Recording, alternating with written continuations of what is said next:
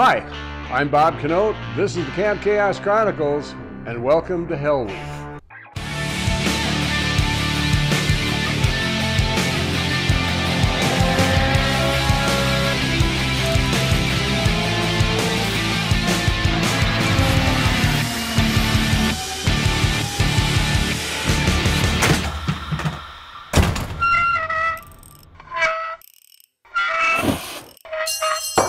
Dang it.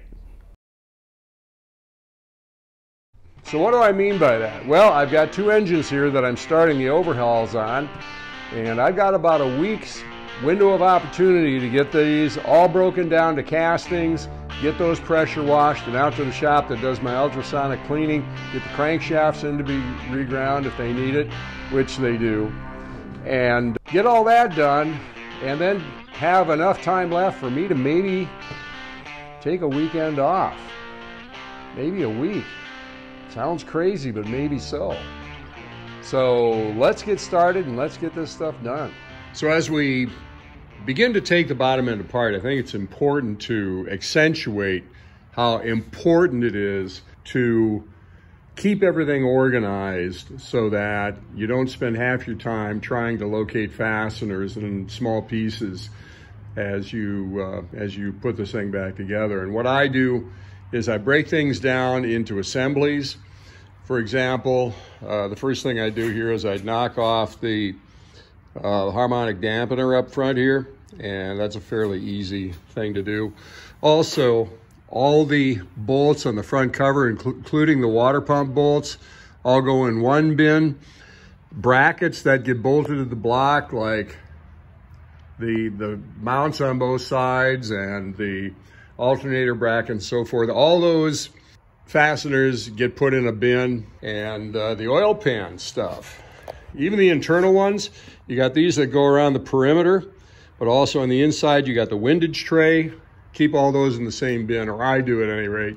It just makes things a whole lot simpler. And anything on the inside, of course, you've got all the pipes and the fittings that go with them.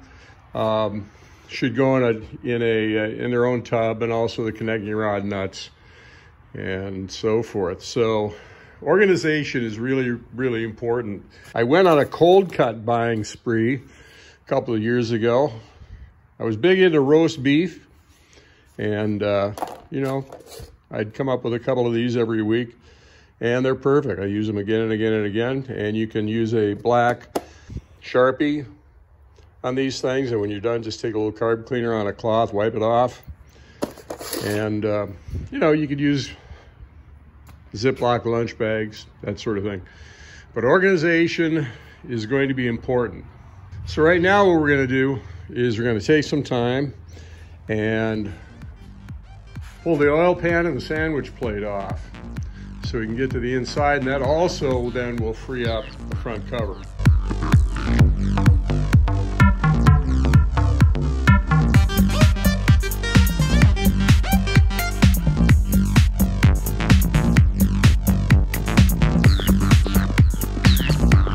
So at the point where we're going to remove the pan here, it's really important to not take a screwdriver and drive it in between parts and pry them up.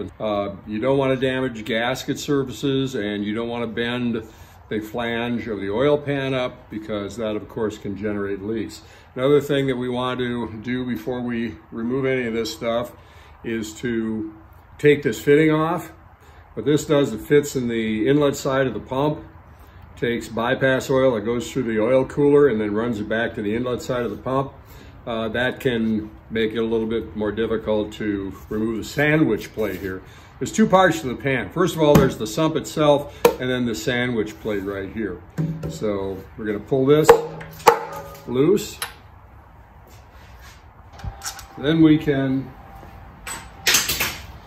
dislodge the sump with a dead blow hammer.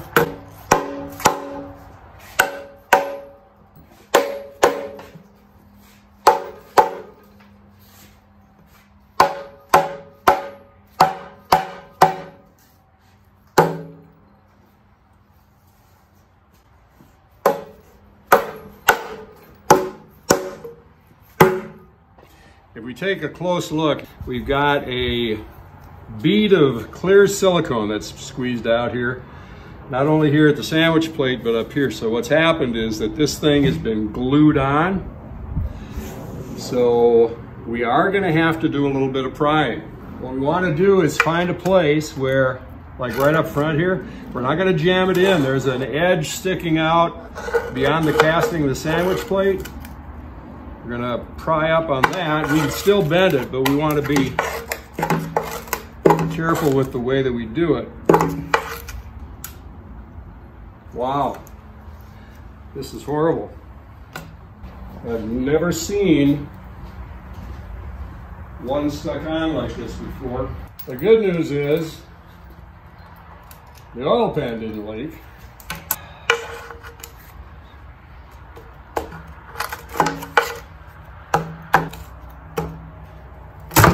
All right. So I had to do what I told you don't want to do. I didn't actually jam anything in between there, any appreciable distance, but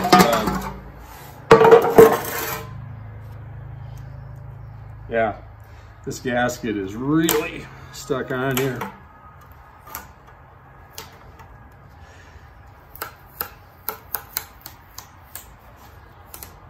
And so now we've got these bolts underneath here that hold the windage tray on.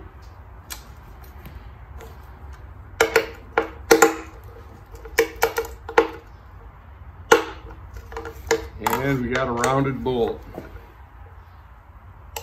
Oh, there we go. Another one.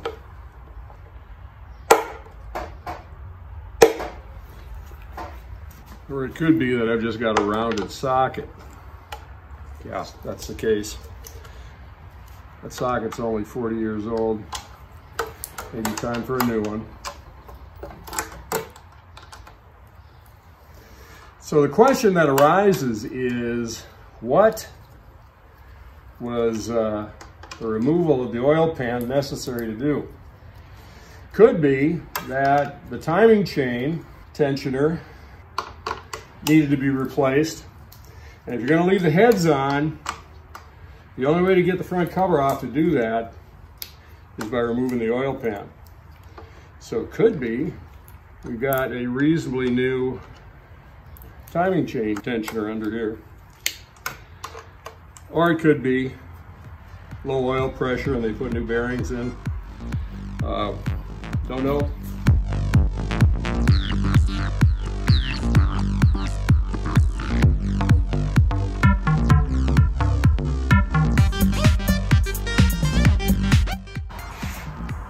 I'm wondering what are the chances we can get this off without spilling this all over the place.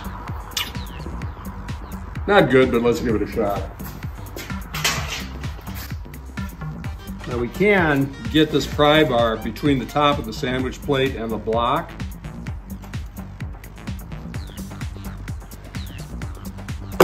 There we go.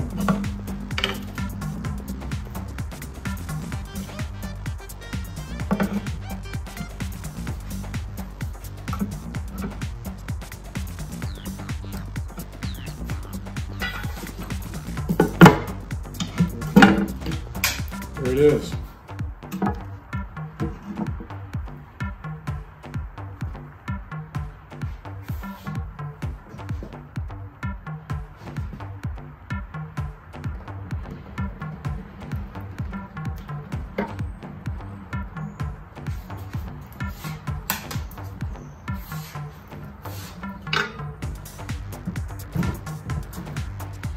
Our next step will be to remove the pipes for the oil pickup and the sump, the two fittings for the oil pump, and then the supply tube that goes to the oil filter casting on the outside of the engine.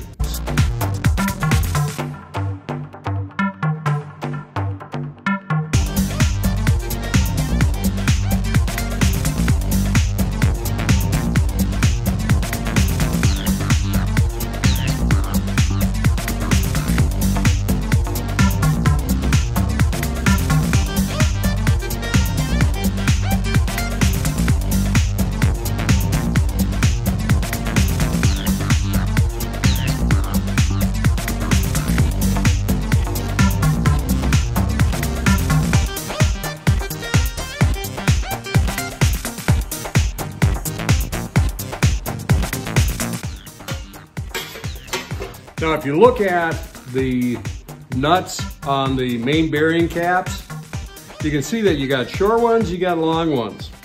If you lose track of which one goes where, all you got to do is take a look at the windage tray, and any place that a bolt attaches the windage tray to the engine, that's where a long nut goes.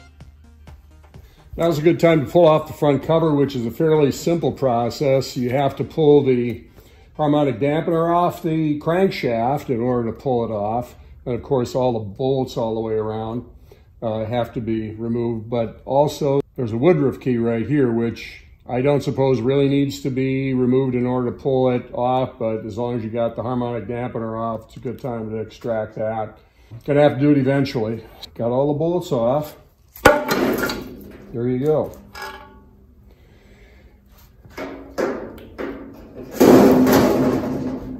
And isn't this interesting?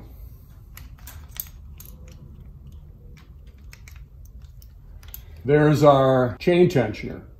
We've got one piece of the tensioner laying in the front of the block. We've got this piece down here, but the entire rest of the tensioner, that's sort of a plastic leaf spring, is missing. And it's not in the pan. I can't imagine that someone would have pulled this thing apart to replace the tensioner and not actually have done it. And this is just puzzling as to how this could be, because there's no other pieces other than small pieces in the engine. This may be why this engine is here. This is a spare engine that the client had picked up so he can run his car this summer and then this winter stick the engine in. And now would be a good time to pull off the oil pump. Which is a simple operation.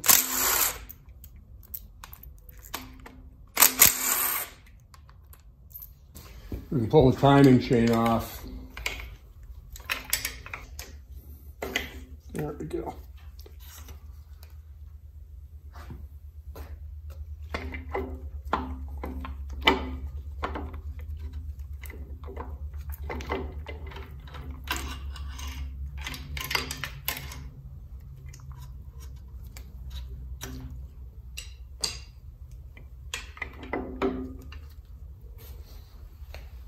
Now we'll remove the timing chain guides, and what I'd recommend that you do at this point is to take some pictures on your cell phone at a couple of different angles, because when you try to put this back together again for the first time, it can be a little confusing, even with the drawings in the manual.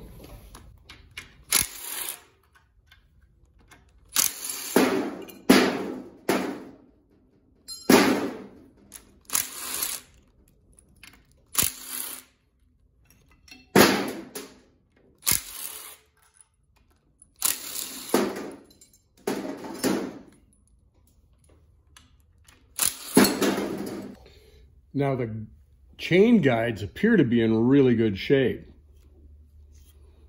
There's very little grooving in the friction surface. This one's a little bit worse. But, and this one here, this one also. I mean, it looks like these things have been replaced at some point. Either that or this is a really low mile engine, which, just judging on the general appearance of it, I doubt it. Timing chain.